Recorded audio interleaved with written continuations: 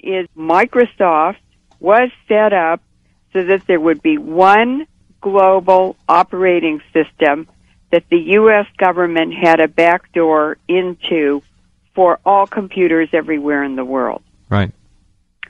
Then they set up Google as a search engine, and let's just look at the background of the two guys who supposedly set it up. Larry Page and Sergey Brin. That's right. Now, Sergey Brin he was born in Russia, so he's from an immigrant family. But listen to this. His father was a mathematician who worked at the University of Maryland, and his mother worked for NASA. I didn't know that one.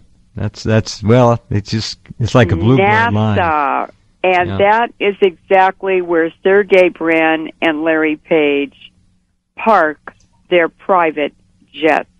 Of course. Is at the NASA facility. Mm-hmm. They don't have to go through TSA. Gosh, what a surprise. Right. Larry Page is an American. His parents were both computer science professors at Michigan State University, and his father was one of the top experts in the United States on artificial intelligence. Now, Sergey Brin married a Polish-American woman called Anne Wojcicki. So as soon as Anne Wojcicki married Sergey Brin, she was given millions of dollars in venture capital the day of the unbelievable. And what I want to emphasize is that Google, Microsoft, Facebook, and the social networking websites, all of them. eBay, Skype, Google Mail, Yahoo Mail, PayPal, these are all the same entity. They're all integrated. They get bought and sold and traded around. These are all U.S. Navy and military operations. Now, I know a physicist who told me that they were tracking people in the lab by the electromagnetic frequency emitted by individuals' DNA. In other words, every living thing is an antenna that transmits and receives. We're an electrical system, and the DNA in every living thing has a unique frequency and signal. That is what they're using, what they're focusing on, and what they're weaponizing to completely control us. The DNA Human Genome Project was carried out at the Lawrence Berkeley National Lab, where I was a staff scientist for 5 years. But the Lawrence Livermore Lab, Los Alamos National Lab, these are all nuclear weapons labs, were also involved. That means the military, because the nuclear weapons labs exist for the Pentagon, and the Pentagon exists for the oil companies. So, the Human Genome Project was set up and well-funded to experiment and to research and to describe the human genome. Now, how would they use that? Well, what we know about Google is that they are doing DNA surveys from space. This would be NASA and the Navy. NASA is run by the Navy. They have been tracking and identifying isolated populations, for instance, in the Amazon, who have never had contact with Western people. These are villages of isolated people who are still living their traditional hunter-gatherer lives, right? And they've never seen a Westerner. That's not just humans. They are also doing a global species survey, and I've been tracking this for 2 years and noticed that many new species are being discovered, and it seems to be on a grid system. So they're doing a survey from space, and they went down the west coast of South America and then came up the east coast, and now they're in Southeast Asia. And if you watch in the news, about once a week they come up with a new article and photos on new species they've discovered.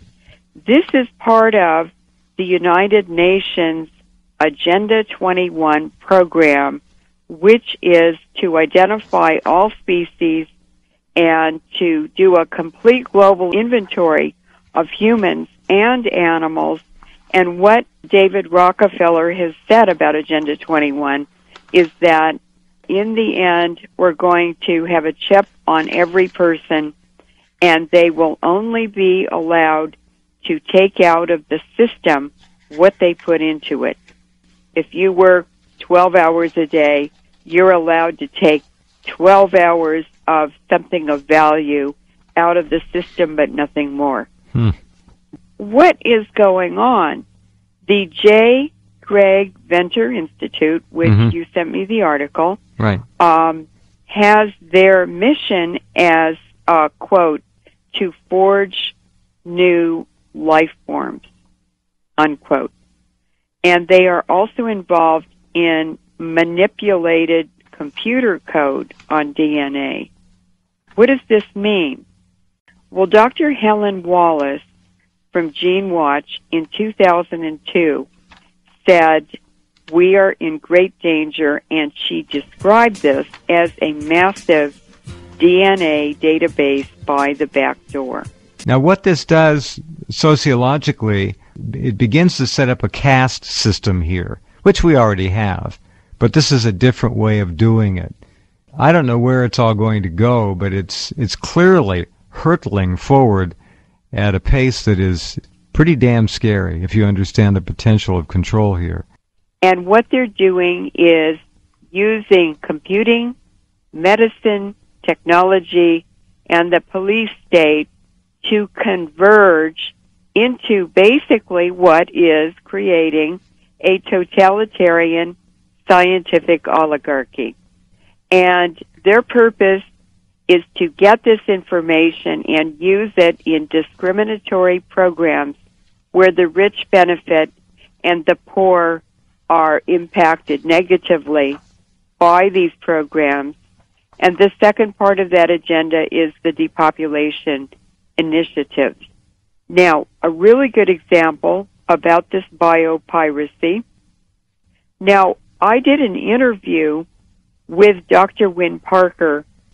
So on the air, I was talking about depleted uranium and the tremendous affinity it has for the DNA and mitochondria, because uranium and phosphate structures, they have a love affair all through the universe. And that means that when people are exposed to uranium particles from these wars in Iraq and Afghanistan and Yugoslavia, and by the way, it's over here in 2 weeks in the U.S., and we're inhaling it. Sure, all the time. It sticks to our DNA and our mitochondria that provide all the energy for the body. Somebody made the decision to go ahead and use it against the people in Yugoslavia and then Iraq, knowing full well what would happen. And that's a party I would like to see brought to justice, whoever that was. So, as I was sitting there describing all of this to Dr. Parker, and I was talking about HAARP, this is all integrated into the HAARP system, I knew that Dr. Parker, when Parker was not his real name, I knew he was a CIA scientist. I knew he'd worked for the U.S. government, for the Department of Defense, for the World Health Organization, and the UN at different times. And I knew that he was a microbiologist who knew the whole field because he had to advise the government. And so I just said, Dr. Parker, what is the application of this discovery that nanoparticles are transmitters? And he caught his breath, and he said, well, it's to redesign the human genome. That's all, huh? That's all. They're going to create a new species, is what they're talking about here. Basically. It's to create anything they want to. That's right. It's to repeat anything they want to. It's this totalitarian, insane scientific oligarchy that's run by psychopaths, and they think they can do anything they want to. Well, so far nobody's around to stop them, unfortunately. Now, what is transmitting and receiving that's around us? Well, how about cell phones in the megahertz frequency band? These are some abstracts that I'm going to just read the titles of. This is 1996. Single and double-strand DNA breaks in rat brain cells after acute exposure to radio frequency electromagnetic radiation. And they used the cell phone frequencies. DNA strand breaks in rat brain cells. So they're talking about sterility, about cancer, and about altering people's behavior. And the airport scanners are doing the same thing. Wouldn't surprise me. I'm amazed that there's very little attention being paid to the electric grid. And as all of you listening know, it is surrounding you and everybody you know 24 hours a day. Your home, your office, it doesn't matter. It's called wiring in your walls. And that 60 hertz electric service that you rely on to power your goodies can also be used to carry any kind of telecommunication business you can imagine, and I would submit mind and behavior altering and control platforms as well. It's all doable.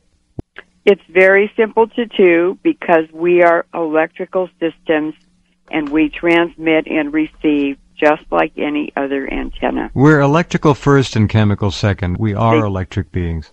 That's right. And a lot of this was described in the 1930s in the lectures that Bertrand Russell gave at Oxford University. And I would like to read a paragraph, if that's okay. Yeah, we have 3 minutes, so you have to hurry. Okay. A totalitarian government with a scientific bent might do things that to us would seem horrifying. The Nazis were more scientific than the present rulers of Russia and were more inclined to the atrocities that I have in mind. If they had survived, they would probably have soon taken to scientific breeding. Any nation which adopts this practice will, within a generation, secure great military advantages. The system, one may surmise, will be something like this, except possibly in the governing aristocracy. All but 5% of males and 30% of females will be sterilized. The 30% of females will be expected to spend the years from 18 to 40 in reproduction in order to secure adequate cannon fodder. As a rule, artificial insemination will be preferred to the natural method. The unsterilized, if they desire the pleasures of love, will usually have to seek them with sterilized partners. In other words, Jeff, Bertrand Russell's message is that wild reproduction is no longer an option. Yeah. So basically, they have unlimited budgets. They have an unlimited scientific body in universities to do all this research. And today, over 50% of scientific research money in universities comes from the Pentagon.